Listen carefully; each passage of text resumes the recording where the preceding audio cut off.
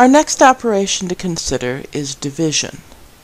Just as multiplication represented repeatedly adding together groups, division represents splitting objects into equally sized groups.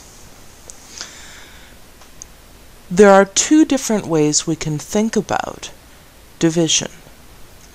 Let's say we want to divide 6 by 3.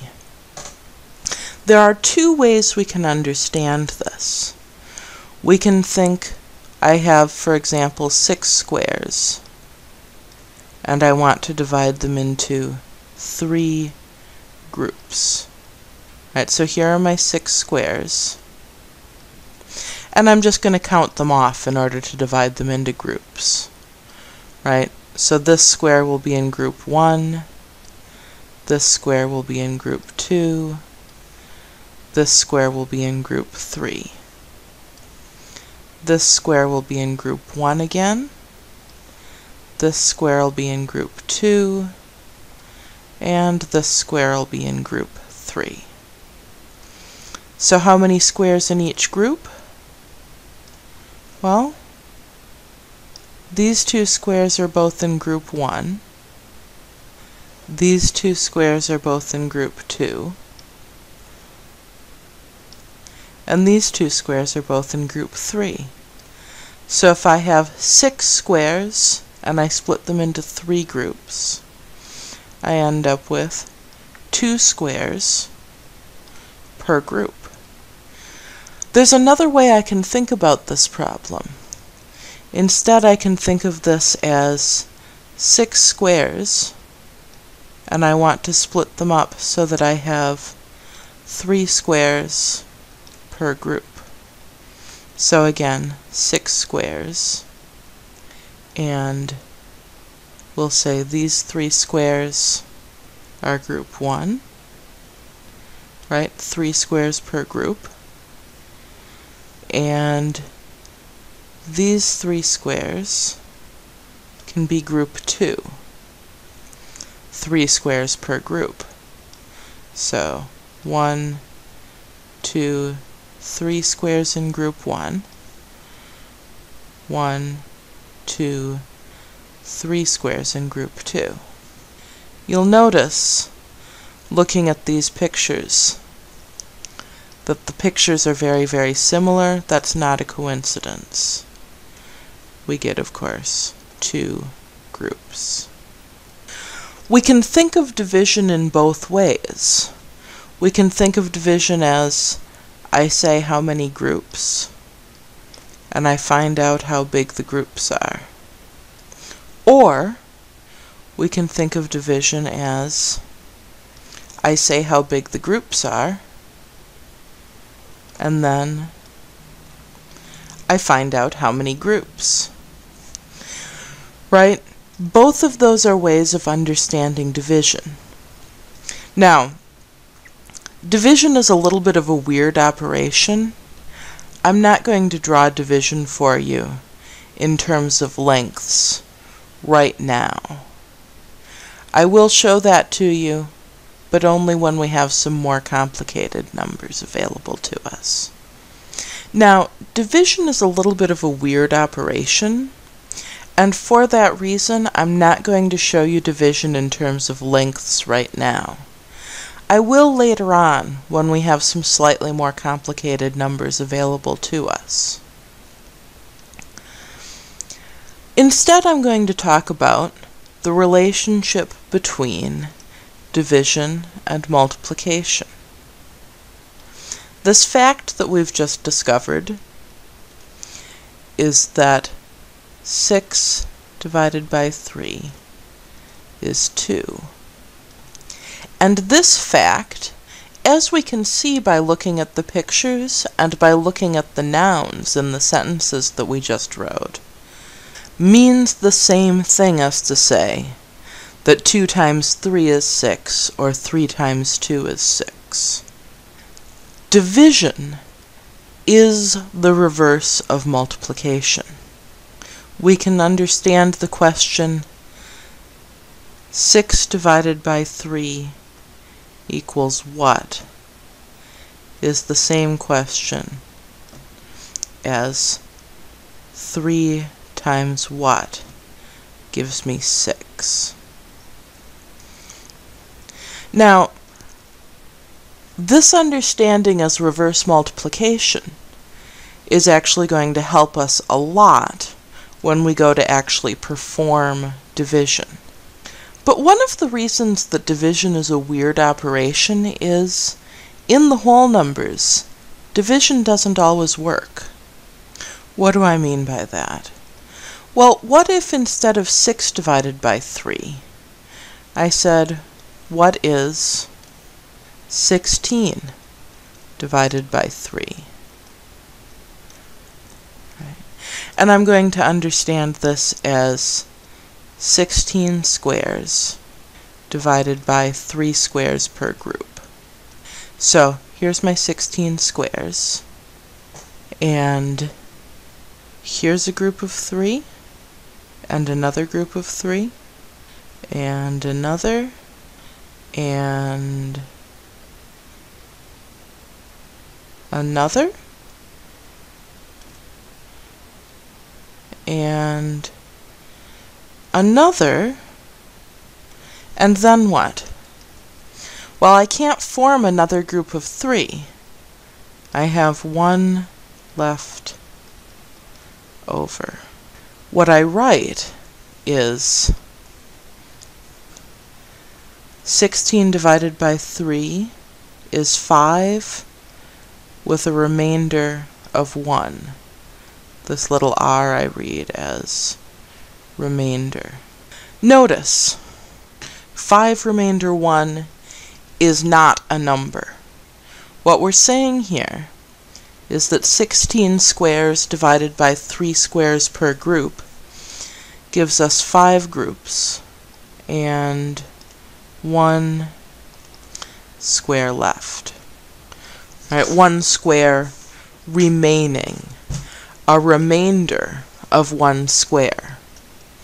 So that means I can't write 16 divided by 3 is 5, remainder 1 means 3 times 5 remainder 1 is 16. Because I can't do multiplication to 5 remainder 1, because it's not a number. Later on we will learn some ways of expressing that as a number, but we're not there yet. Instead, I write that 16 divided by 3 equals 5 remainder 1 means 3 times 5, right, 5 groups of 3, plus 1 left over gives me my 16 squares. In a future video, we're going to talk about how we work with remainders when they come up in real life. Working with remainders is also going to be helpful to us when we go to do division to large numbers. Let's say we want to divide 4,782 by 8. Obviously, I don't really want to do that by drawing a picture of 4,782 squares and dividing that by 8. Let's see if the place values can help us. Right, we have 4,000s, 700s, 8 tens, and 2 units. And we want to divide that all by 8. Well, we can start by taking our 4,000s divided by 8. And we're going to think of this as divided by 8 groups.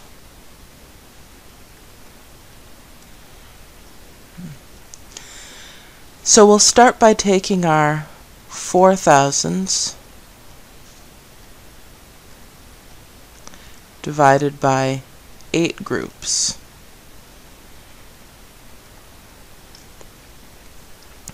Well, we can't get any thousands in each group, right? Because we don't have enough to have 1,000 in each group. So we're just stuck with no thousands per group and 4 thousands left over. Okay, let's go down to hundreds. We have 4 thousands and 7 hundreds.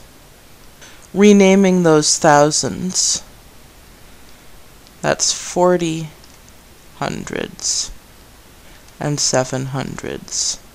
So that's 47 hundreds. 47 hundreds divided by 8 groups. Well, I know that 8 times 5 plus 7 gives me 47, right?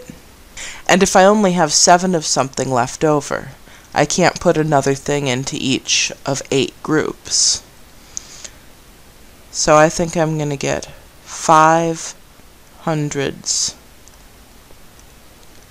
per group and 7 hundreds left over. Okay, well that's progress. I know I have 5 hundreds in every group.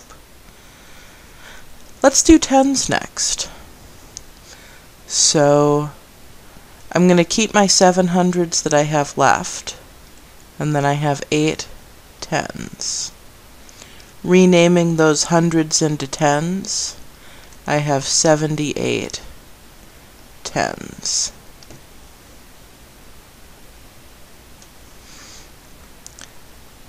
"78 tens divided into 8 groups. Well, let's see. 8 times 9 is 72. 72 plus 6 is 78.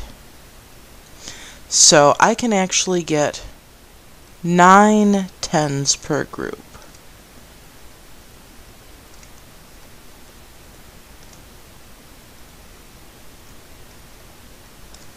And 6 tens left over. Okay, this is working pretty well, right? Because now all I have left is 6 tens and 2 units. Renaming again, we get 62 units. 62 units divided by 8 groups. What'll we have? Well, let's see. 8 times 8 is 64. That's too much. We must have 8 times 7. That's 56. Plus 6 more gives me 62. So that means I have 7 units per group and 6 left over. Okay, what do I have in each group then? I have 5 hundreds, 9 tens, and 7 units. I have 597 in each group and 6 left over. Now, is this how we actually do long division? No, of course not. But this is the logic that drives that procedure that we have for long division. Let's take a moment and review that procedure that we have for long division, And then let's see if we can find a way to get this answer out of a calculator as well. So to actually do the long division, we set up one of these division brackets, and we go through one digit at a time. 8 goes into 4 0 times. It goes into 47 5 times, because 5 times 8 is 40. 47 minus 40 is 7. Bring down the 8. 8 goes into 78 9 times, because 9 times 8 is 72. 6 left over. Bring down the 2. 8 goes into 62 7 times, because 7 times 8 is 56. 62 minus 56 is 6, and that's our remainder. Again, notice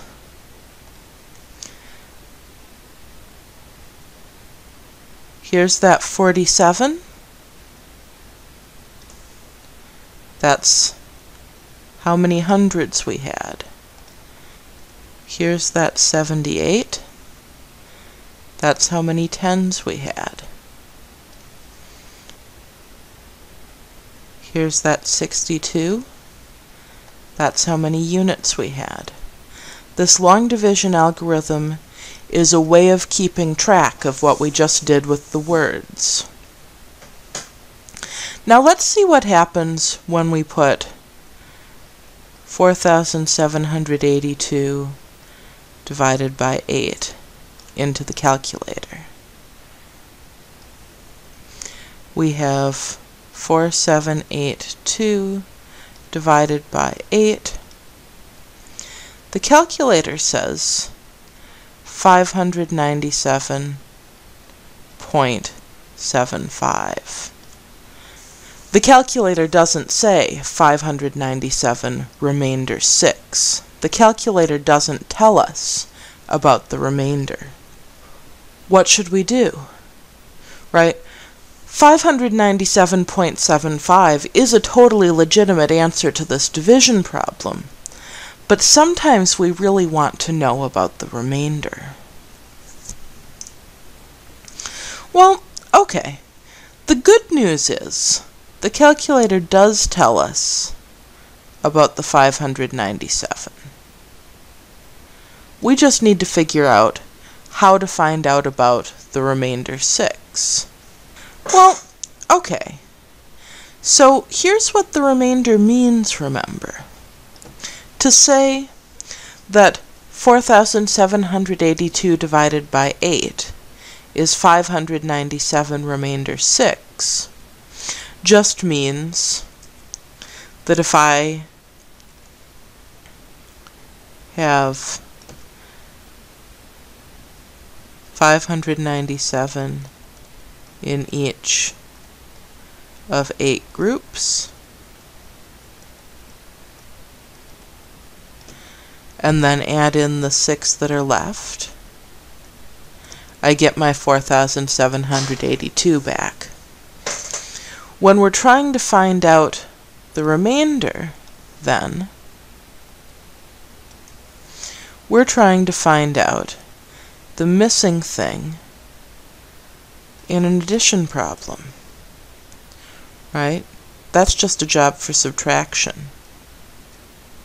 The remainder is just 4,782 minus 597 times 8.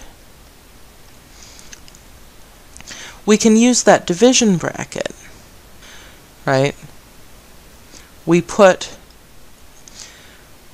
4,782 divided by 8 into the calculator and ignore all that stuff after the decimal point. We just have 597 things in each group. 8 times 597 is 4776. And then we subtract. We have 6 left. And that's our remainder.